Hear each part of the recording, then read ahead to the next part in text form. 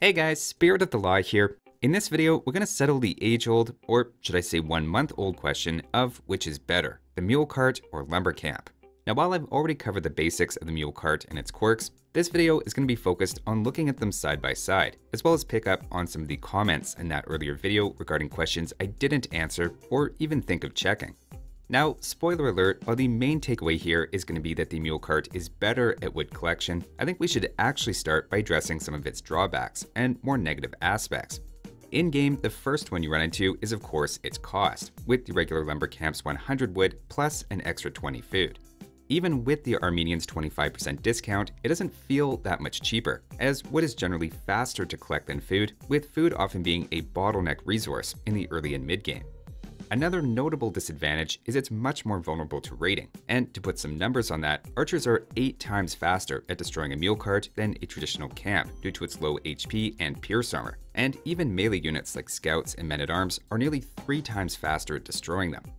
Another disadvantage is they can't be used as part of a wall, meaning you have to full wall them in if you want that level of security, or risk leaving your woodlines exposed, again opening you up to raids. Another issue is they're finicky when being selected, and in the heat of the moment, it can be tricky to get just the villagers when drag selecting.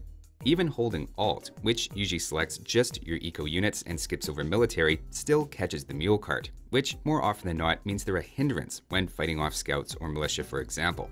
Altogether, in terms of very early game, there's maybe a slight point here to the lumber camp for being cheaper, less vulnerable to attacks, and getting in your way less often in the early game.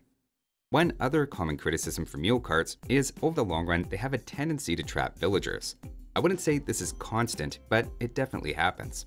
The best thing I've found for this is just to move the mule cart if you notice it, manually placing the cart back a couple of tiles instead of selecting a tree. It would probably work slightly better if carts naturally stayed farther back or had a smaller collision radius, but the odd trap villager is just a fact of life at the moment. Now, one comment that caught my eye was someone asking if it would be worth patrolling your mule cart to avoid this. A quick glance shows there's no patrol option available, but you can get them to do that if you select them alongside a military unit. You can then redirect the military unit, and the cart will continue with its patrol as long as the route isn't too short. I tried it out in a quick test, and a patrolling mule cart lost 18% of the woodline's efficiency simply from villagers wasting time chasing it. So that's a thumbs down for me on that little hack, but points for creativity. So far, I have to admit it feels like I'm ragging quite a bit on the mule cart, but now let's switch and talk about its advantages over a traditional lumber camp. The first is that it can mill deer. I've seen this suggested in comments, and while I'm usually not big on sending villagers out to deer because of all the walking time, an advantage of the mule cart is you don't lose the 100 wood cost of a usual mill, while also being able to send them to wood immediately after, with the cart filling both roles. Depending on the distance to the nearest woodline, this can result in basically no extra walking, and avoids deer pushing if that's something you don't like to do. Obviously, if you can straddle wood and gold together at the same time as well, while not a great long-term plan, for picking up a quick 10 gold for a militia rush, it can be incredibly handy. But with some of the peripheral factors out of the way now, and points in favor of each so far, now let's get to the main question. How much better overall is the mule cart for wood income? I've said before, I felt like the mule cart is an indirect civ bonus for its extra wood, but now let's find out on what scale we're talking about. The benefit is of course twofold. With the cart staying close enough, you theoretically keep villager efficiency pretty high, getting more wood income in the long run, minus the odd villager getting stuck, while then also saving the 100 wood cost of new lumber camps every few tiles. So it seems likely the mule cart should end up putting you ahead. Right away though, we hit a snag, in that there isn't a basic archetypal mule cart civ. There are 2, and each has their own bonus that can get mixed up with the effect of the mule cart itself. To start with Armenians, they don't just have mule carts, but their carts' ecotechs also have 25% greater impact. To try to isolate just the effect of that bonus, I repeated a 5-minute test with some trees containing a lot of extra wood and some very close lumber camps to see how much the Armenians' bonus helps when walking distance has just a minor impact and the mule cart is removed. Doing that, I found depending on the upgrades given, it ranged from a 3% advantage for Armenians up to about a 10% advantage with 2-man saw. On the other side, we have Georgians, with theoretically a comparable plus 10% if they have a fortified church nearby. That does come with a 200 wood cost and some construction up front, but over time should theoretically be roughly comparable to the Armenians' bonus in the very long term. Now let's put it all together though into a large-scale test. And for this, we're going to be comparing a whole bunch of different setups at once. Starting in the blue, we have our control group of generic lumberjacks on a single camp that we never refresh as the set and forget default. Next, in red, we'll have the same villagers, but this time replace the camp every time there's a 1-tile gap, which I found before is the most wood-efficient way to do things over a very long period of time. We'll then do that same ideal lumber camp setup, but with Celts in green, as our benchmark of a top-tier lumberjack bonus prior to mule carts being added to the game. Next, we'll have a basic Georgian mule cart without a fortified church as our simplest case. This will show us how much of an advantage a mule cart gives purely on its own. And following that, we'll have Armenians with their enhanced lumber ecotex bonus stacking with the mule cart, and finally Georgians, who will start by building a fortified church, putting them slightly behind, but then hopefully catching up with that plus 10% gather rate boost. I ran the test twice, the first time with only feudal techs to get a sense of the early to mid-game effect, and then a second time with all available upgrades, each for over 30 minutes, tracking the total wood every minute. So let's see the results. Starting off with feudal upgrades, as expected, the ideal camp placement did better than staying on one camp, of course, but maybe surprisingly, after 30 minutes, it was only 4% ahead. Being diligent with your camp replacement gives a fairly modest effect over even this time period once the cost of the camps and the build time is factored in. The Celts then improved upon that by 12% over the full 35-minute test. And in case you're wondering, the reason they don't give their expected plus 15% is simply because they're still walking to factor in.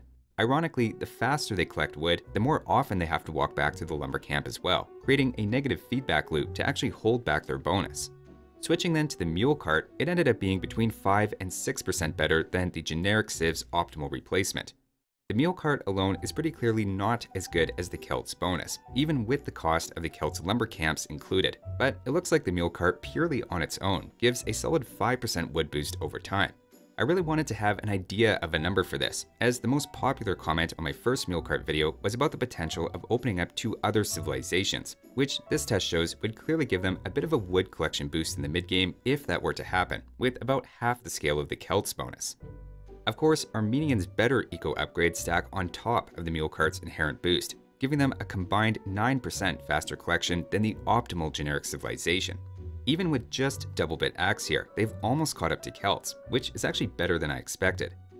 That ended up being about equal with Georgians if you subtract the 200 wood of the fortified church they had to build, with the main takeaway being that Celts are still going to be the best, but stacking the mule cart on top of the new civilization's bonuses makes them surprisingly competitive. Now let's contrast that with having all available upgrades, remembering Celts and Georgians are missing 2-man saw, and Armenians are now getting the full impact of their better techs. This time I went with a 40-minute test to really tease the differences apart. Starting off, diligent camp replacement again paid off, this time with a 7% advantage, basically because faster chopping with better techs means the single camp becomes inefficient a bit earlier, and the test was also slightly longer. The Celts' advantage though dropped to just between 3 and 4% above that. And if you're wondering what happened to the plus 15% bonus they're supposed to be getting, that's because they lack 2-man saw. So at best, with no walking time, Celts are automatically down to just a 5% advantage in the late game. Next, the Georgian mule cart without a fortified church really didn't do all that well, coming in just under a generic civilization in fact. The reason here is Georgians don't have 2-man saw either, and the high efficiency of the mule cart can't fully make up for that.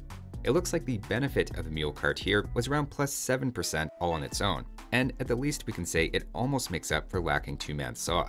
Adding in the fortified church for Georgians though then boosts them up by another 8%, and even with its upfront cost and build time, it's enough to give Georgians better lumberjacks than even a perfectly optimal lumber camp setup with all upgrades. By far the winner though at this stage is Armenians, collecting 15% more wood than a generic civilization and about 11% more than Celts. If there was any doubt about Armenians having the best lumberjacks in the late game, for me, that's put to rest. The combo of a mule cart plus what's already a great wood bonus all on its own is pretty wild, averaging just under 37 wood per minute for each villager. That means a single Armenian villager and mule cart team can supply the wood needed for 14 farmers in the late game with crop rotation, whereas a Celt lumberjack would struggle to keep up with 9 thanks to missing a few techs. All this to say that a quick and dirty rule is the mule cart alone is worth about a 5% boost in the mid-game, with Georgians and Armenians each then adding their own special bonus on top of that, bringing Georgians up to roughly the level of Celts with a fortified church nearby. In the late game, they fall off a bit because of a missing tech, whereas Armenian's late game wood income sets the bar to new heights that we clearly haven't seen in the game before. So hopefully that gave a bit more concrete idea of what I think a lot of us suspected intuitively, that the mule cart may have its drawbacks, but in the long run can give a solid advantage for your wood income. That'll do it for this one though. Thanks for watching guys, and I'll see you next time.